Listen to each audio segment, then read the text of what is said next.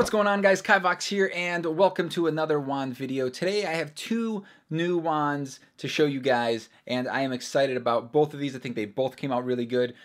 They are both completely different designs from each other, so they don't look the same. They don't have any sort of characteristics that are similar to each other, which is cool. And I think they both came out pretty close to my original idea slash design for how I wanted it to look. Here they are. I don't want to keep you guys too long, you know, so let me just show you guys them right away. So these are the handles for both of them. I think they both came out really, really cool. As you can see, they're made out of completely different woods. They have two completely different designs. And to be honest with you, I think both of these wands look really, really cool. And they both have cool characteristics. This one has like a little hole right there. I don't know if you can see where the string is going through. As usual, guys, both of these wands are eventually going to be going up for sale on the Etsy shop. It's Ender's Wands, if you guys haven't seen that. It's usually up in the little eye right there. Just seen any of these or any of my past wands that are still available,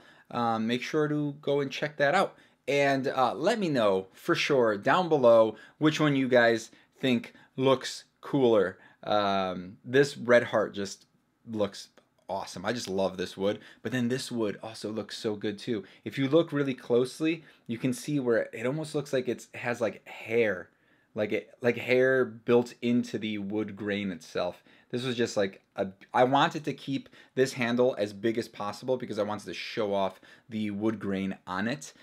This one right here, the grain is nice, but it's nothing like this one. It's more, this wood is more about the color, that bright reddish orangey, bright, I don't even know, almost pink red fiery color. This one also has a little bit of charring around the edge of the twist, the ribbon part of it. I took a heat gun and I heated it up a little bit just to kind of give it a different, a little bit of depth to that red. And it just, man, that just looks so cool, like spinning like that.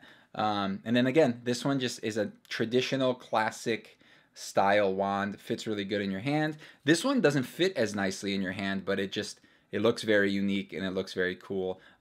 Actually, you know what? It does fit pretty good. You put your thumb right there and you got a good little thing going on right there. And then this guy, obviously, as usual, traditional style, looks really good. So remember, guys, I will be putting these wands up for sale eventually on the Etsy store, so make sure to keep an eye out for that. Favorite the shop if you want to stay up to date with all the wands, and also subscribe to the channel if you haven't already, because I always post videos of all the new wands that I'm making slash made slash still working on slash sometimes you guys help me come up with some. Yeah, I'm very happy with both of these wands. I think these are two of my favorite wands that I have made so far.